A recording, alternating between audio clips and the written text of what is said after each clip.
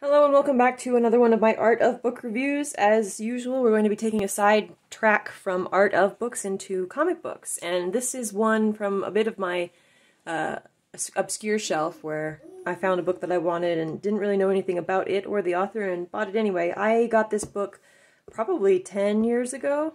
I would say 15, but I don't really know when it was published because it might have been 15. It's Jim Henson's Tale of Sand, the lost screenplay by Jim Henson and Jerry Juhl, who was a big deal on The Muppet Show, as realized by Ramon K Perez, who I had to look up. He's a Canadian cartoonist, and he's done a lot of illustrations in a lot of different ways. He is the managing director of the Royal Academy of Illustration and Design. You can find him at the website there. But he's also a multiple Eisner and Harvey Award-winning cartoonist. He is probably best known for this, but you can find on several different sites some original art of his that you can buy, and it's from Spider-Man and X-Men, and so he's not without credits. I mean, seriously. So when I bought this, I had no idea what I was going to expect, and I'm sure the spine is very light colored, but I'm sure that's from sitting on my shelf in the sunlight for a long time. I bet the spine used to be the same color as the rest of the book. Goodness gracious. It's got this bookmark ribbon elastic on it, which is fun, but I would prefer books didn't have that kind of thing personally. It's got an ISBN because I bought it from Amazon, I believe. Legit. It's a legit book. That being said, some of my favorite books are not legit books, so there's nothing against them not having ISBNs, but that just means you can find this guy on Amazon. Or at least you could 10 years ago. I'll have to look it up. So, 8 by 11.5. Definitely a hardcover. A thick hardcover at that. Like, there's no stopping that. So when you first open it up, you get, come on, let go. Good suction, I guess. You get this black and white photo of Jim Henson as a younger man, and then Ramon's sketches over here intersposed. And it's right on the end page, which I love. End page is done up. So then you get this title opening page with the hint of the screenplay behind it. Yeah, screenplay. And then forwards and printing dates.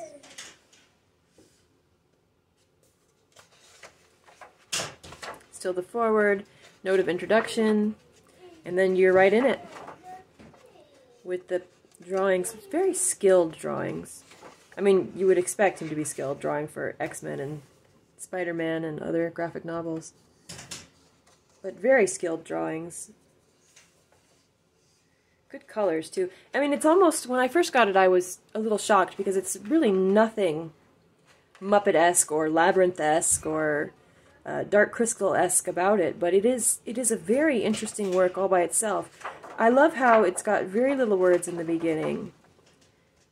And then you pop right in with these really well-realized characters. Love the map with the holes in it. I never am brave enough when I do my comics to split out into so many different... But he's doing it really well. I love this box in a box on top of the big background page. That's a big fun. I love it looks very colorful, but at the same time you can see that it's got actually quite a few colors in it. It has very few colors. He's working in a real tight spectrum. Love this. And for a screenplay, a written screenplay, it has surprisingly few, if any, words at all. The whole thing is told in pictures, which is so hard to do. Much respect for Ramon. I love the colored line art on the, like, purple line under the purple lines, orange. And that's all the same guy. That's very clever. Very clever use of storytelling. And it's a long book. Like, it's a chunk of story here.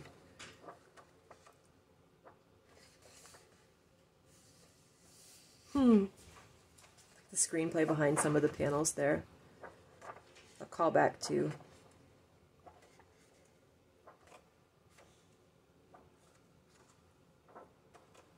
I mean, hey, if you need reference for this kind of not emasculine male, so a masculine male character, very Indiana Jonesy.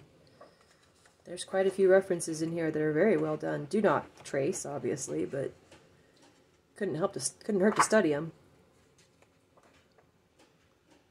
And this, how effective is that? Found a light switch on a rock. Turns the lights on and off. Legs coming out of the panel above. It's really just an ingenious use of shapes and colors and silhouettes to convey story.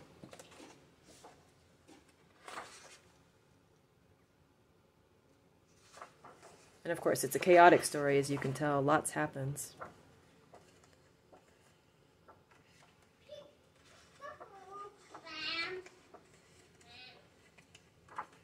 Love cars. What a good car. I'm sad that it's on fire.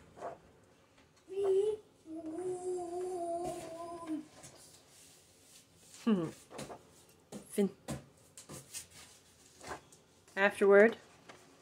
And then my favorite part of any good book is the process work.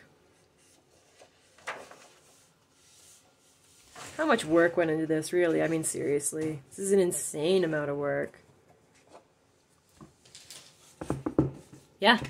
I mean, if you're interested in slightly obscure, that's a good one.